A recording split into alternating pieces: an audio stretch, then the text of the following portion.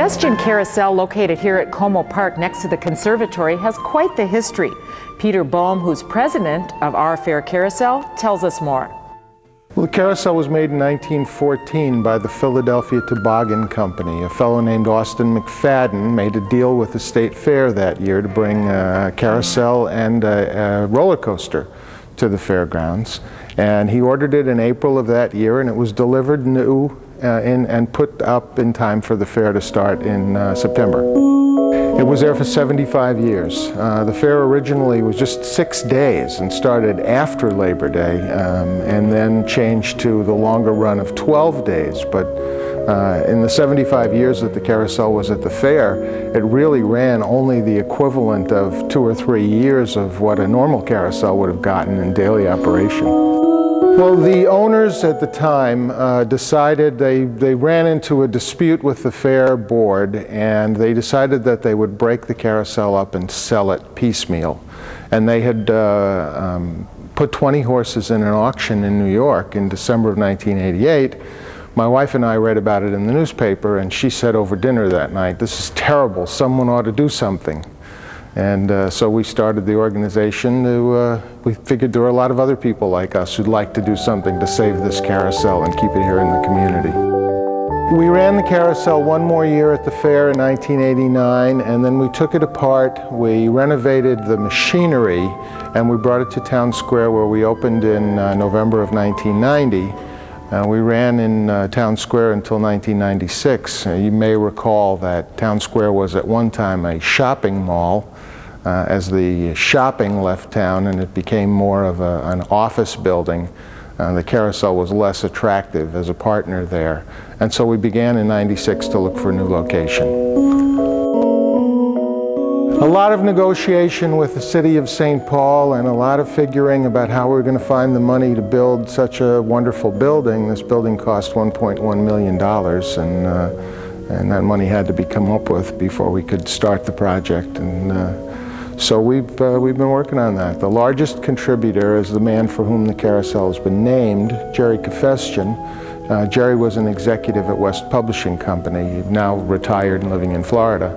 But Jerry donated $600,000 toward the original purchase of the Carousel, $500,000 more for the construction of this building, and along the way another $150,000 for various other enterprises.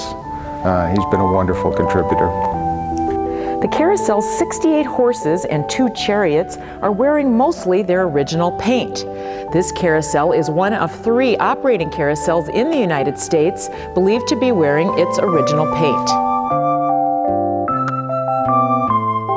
When we discovered that the Carousel had so little use, one of the most attractive things about it was that the paint that had been put on in the factory by Gustav Weiss, a German immigrant living in Philadelphia in 1914. One of the nice things was that we could preserve all of the paint that he'd put on. You could see it in probably about 70% of the surface area on all of the horses on the Carousel. Very few carousels run in original paint because it's thought to be pretty fragile. But we did a lot of research in chemistry to find the appropriate materials to use so that we could get a new varnish. The old varnish had turned brown over time. All of these horses looked brown. There were none of the dapple gray that you see now. All of the trappings of the horses had become discolored also. Varnish traps dirt, so as well as turning yellow or brown and shading the colors underneath, the dirt got trapped in it, and that made it even worse.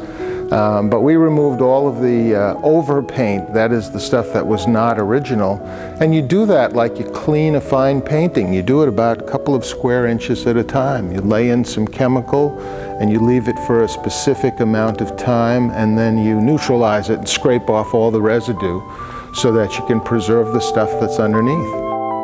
To date, we've had about 800 volunteers in the project. Now, some of them, like the local 110 Electricians Union, came over to help us in 1990 to rewire the Carousel to bring it up to current code.